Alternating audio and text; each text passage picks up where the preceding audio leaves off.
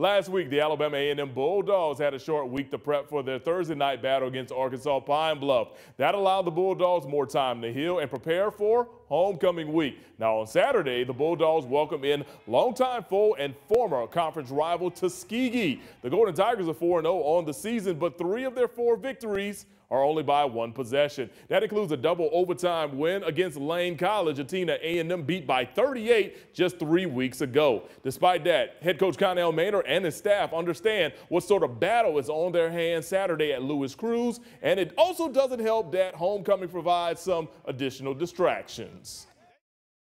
And they come up here trying to beat us, and so we got to be prepared for that. You know, they had teams in their conference beat teams in our conference already before, so they thinking they can come up here and beat us, and we got to take care of us. If we take care of us on defense, play the way we've been playing, offensively just take care of the ball, don't turn it over, we got a great chance to win the football game. Saturday's game kicks off at 2 p.m. It will stream live on HBCU Go. A&M leads the all-time series 27-21, and there's also 3 ties in this series. Tuskegee has faced Alabama A&M more than any other HBCU except Alabama State.